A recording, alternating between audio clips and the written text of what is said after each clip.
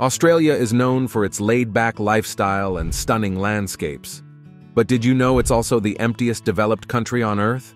That's right, 95% of this sun-drenched continent remains uninhabited. In this video, we'll uncover why most of Australia remains empty. Stay tuned until the end to explore something truly shocking. Australia, with its vast expanse of approximately 3 million square miles, stands as the sixth largest country globally regarding land area. However, its population is relatively sparse, with just over 26 million inhabitants. To put this into perspective, consider that states like California and Texas in the United States each have larger populations than the entirety of Australia. Australia has 5 major cities huddled up on the coast: Sydney, Melbourne, Brisbane, Perth, and Adelaide. Most Aussies call these cities home. In fact, about 2/3 of them are packed into these urban centers. But did you know that while 90% of Australians live it up in these bustling cities, they only take up a tiny 0.22% of the country's massive area? Most of the land down under is just sitting there, waiting to be explored. Interestingly, around 85% of Australians are within a mere 31 miles of the coastline, reflecting a strong inclination toward coastal living. This coastal concentration contributes to the sparse population distribution across the country's vast interior. Regionals such as East Pilbara County in Western Australia exemplify this phenomenon, with expansive territories harboring minimal human settlement. For instance, although East Pilbara County spans an area comparable to that of Japan, it houses just over 10,000 inhabitants, with the town of Newman hosting half of this population. So, why is Australia's population so spread out? Well, for starters, you've got the harsh Aussie outback to contend with. It's hot, it's dry, and it's not exactly the most welcoming place to set up camp. Plus, let's not forget about history. Instead of settling in the hard interior deserts, indigenous peoples lived along the coast and in fertile places before Europeans arrived. The first European colony was founded at Sydney in 1788 by Captain Arthur Phillip, signaling the start of British colonization. The southern and eastern coasts were the most popular locations for early colonists because of the favorable climate and plenty of resources in those regions.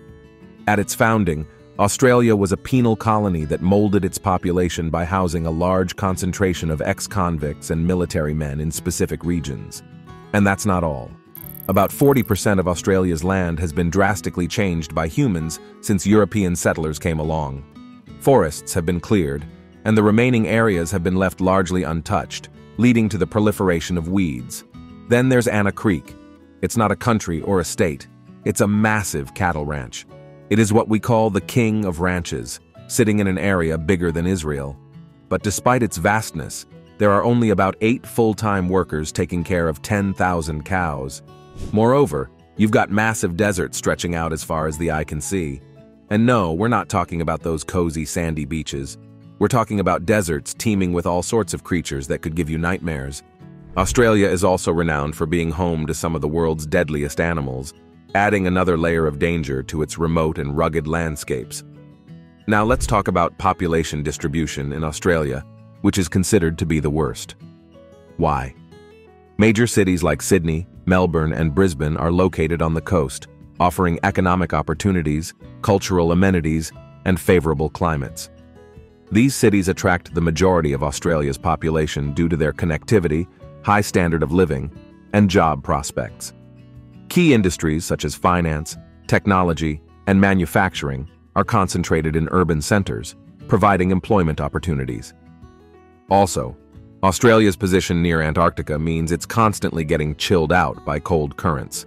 Plus, there's this thing called a rain shadow, caused by mountains, which basically means less rain for the inland areas.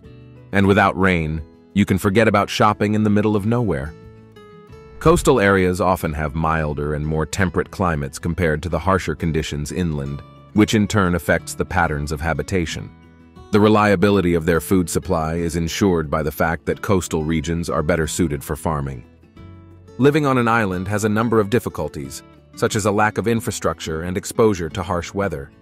The majority of Australians choose to reside in urban coastal areas due to the higher quality of life and greater economic opportunities. which is one reason why the interior regions of the country are relatively sparsely populated. Speaking of rain, most of it falls on the east coast of Australia, leaving the rest of the country feeling pretty parched. Northern Australia, in particular, gets its fair share of wild weather, with unpredictable tropical storms dumping buckets of rain one day and leaving everything bone dry the next. It's like Mother Nature's way of keeping things interesting. Let's not forget about water, or should I say the lack of it. Australia's river systems are like those tiny streams you see in the movies, compared to giants like the Mississippi. So, even if you wanted to live in the middle of nowhere, you'd have a tough time finding enough water to fill your bathtub, let alone water your crops. Australia's environment is in danger because droughts worsen environmental damage by reducing rainfall and water supplies. As temperatures rise, many places experience long, dry times that leave them thirsty for months. It is hard to support a big population because there isn't enough water, and the soil isn't suitable for farming. Uninhabited regions play a vital role in environmental conservation. These areas harbor diverse ecosystems and endangered species, providing sanctuaries for wildlife. National parks and protected areas conserve these environments while offering opportunities for ecotourism, benefiting local communities. Despite these conservation efforts, Australia faces environmental challenges. Intensive land use and deforestation have severely altered 40% of the continent's area since European settlement. Farming practices, water scarcity, and inefficient water usage contribute to environmental degradation and resource depletion. Apart from environmental problems, Australia's immigration laws also contribute to the country's small population. They have been more careful than the US, which has a history of welcoming many immigrants and industrialization. Throughout the 20th century, an average of 52,000 people migrated to Australia each year, and that number rose to over 350,000 in the 1990s. The population could have stabilized with this amount of immigration, but it would have taken several million more years to reach its maximum. But unlike the United States, Australia was hesitant to become an immigrant-driven industrial superpower. Up until the 1970s, when it began to limit non-white immigrants, the industrialized nation strictly enforced its White Australia policy, which limited immigration. It is now more difficult for unskilled migrants to get to Australia unless they marry an Australian citizen, as immigration is now dependent on work requirements. It's also important to think about local points of view. The Indigenous people of Australia have a special relationship with the land and a special appreciation for its size. For thousands of years, they've managed their land in a sustainable way, sculpting landscapes with fire and making do in parched areas. For Indigenous Australians, the spiritual and cultural value of remote locations is paramount to their culture and way of life. Did you know all these interesting facts about Australia before? Go and check out more of such mind-boggling information in our video about Tasmania, Australia's least populated state, and find out why nobody lives there.